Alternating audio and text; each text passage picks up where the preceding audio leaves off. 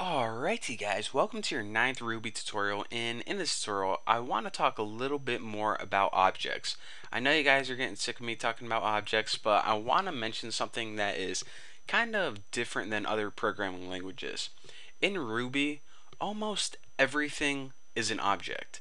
Now we already saw that we can create classes, and from our classes we can create objects, and we can use those objects to access the attributes and methods and all that good stuff. But did you know that Ruby already has some classes and methods already built into it before we even create anything? So let me go ahead and show you guys an example. Go ahead and type in a math problem like 12 plus 56.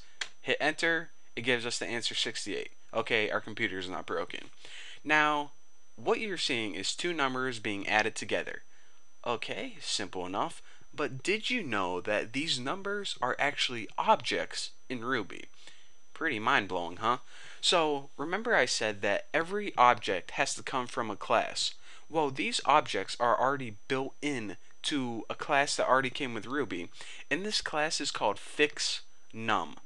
And you know how I said that objects have a couple things? They have attributes and they have methods. Well, the plus sign right here is actually a method.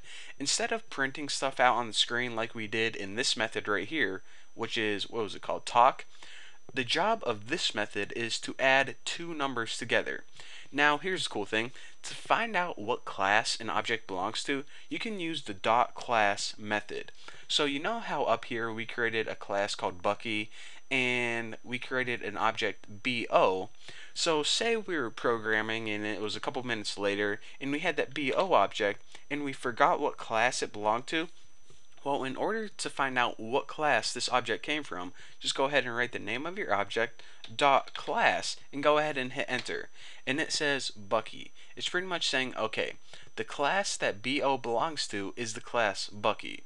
So now we can go ahead and use this technique to figure out what class the numbers came from. So type any random number like 36 and type .class. Now whenever we run the .class method, it's going to tell us what class this number came from. And then we go ahead and hit enter and it says fixNum. And you're scrolling up, you says, fixNum, where the heck did I make that? Well, actually, fixNum is a built-in class that came with Ruby already. So like I said, there's already some built-in classes and built-in methods that came with Ruby, and these methods include adding numbers together, simple math, and some other things as well. Now, on the topic of built-in classes and built-in methods, I guess I might as well talk to you guys about something called kernel methods. Now, kernel methods are commonly used methods, and again, these are ones that are already built into Ruby, so, don't look for a class called kernel or something. Kernel methods are commonly used methods that any class can use. One example of this is puts.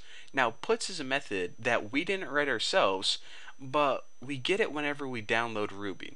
Now, in order to write this method, we don't actually have to write the class and then the dot and then the method like we did whenever we actually wrote our own methods. So we don't have to do anything like ruby.puts or kernel.puts, although we can actually write it like this. So just remember this. Whenever we have these kernel methods, we can just go ahead and write the method name, and we don't have to write an object name before it. But I know that can get kind of confusing, that some methods you can just write alone, and other methods that you create you have to write the object and then a dot and then the method name. But even though that's confusing, I want to mention this before I let you guys go in this tutorial. With kernel methods, you can just go ahead and write something like the name of the method, which is puts, and some other information like I am text on the screen, and it runs it. Or you can actually write kernel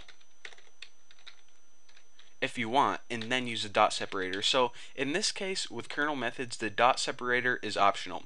So kernel puts, you can also have something like this is also optional, but unnecessary. And I think I spelled that wrong. Yep, I did.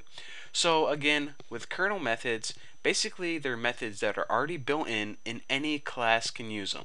Now with kernel methods, you can just use the method name like puts, like that, or you can use the full kernel.puts.